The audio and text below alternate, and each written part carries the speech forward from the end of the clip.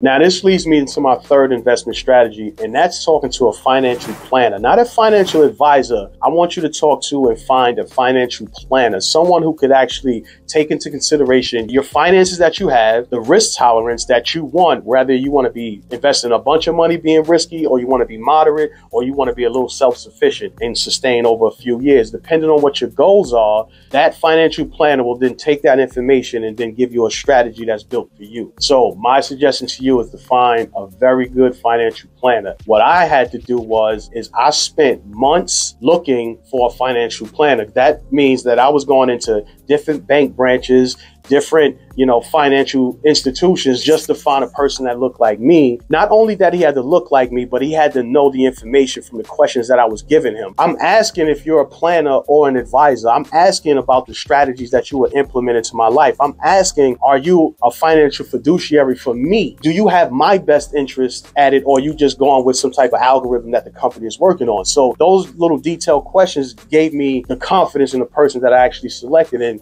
I don't think I made a bad selection. You have to find a financial planner. You have to understand the questions you need to ask in order for you, that's best for you, so that way they can tailor a program that's right for you. My fourth investment strategy would be to consider thinking about life insurance. Life insurance is about protecting your family's future in case you become unalive. You don't want them the burden of having debt, bills, credit cards, rent, anything like that on top of the stress of losing a life. So life insurance is a guarantee that at least when you're not here, the support is actually gone. The support is still there. So life insurance is something that you should consider. There's different types of life insurance, term, whole life. Think about considering getting life insurance, getting a policy out for you. It's never too late to start building on a policy to protect your family and your future. Then there's whole life, a special type of coverage that offers even more benefits. With whole life insurance, your policy builds cash value over time. So while you're in your 40s, imagine 40 more years of putting money into a whole life insurance account. Think about it. Do the math. But in the end, whether you choose term life or whole life insurance, you're still making a statement. You're telling your family that if something happens to me, the provider, that you don't have anything to worry about. The bills will be taken care of,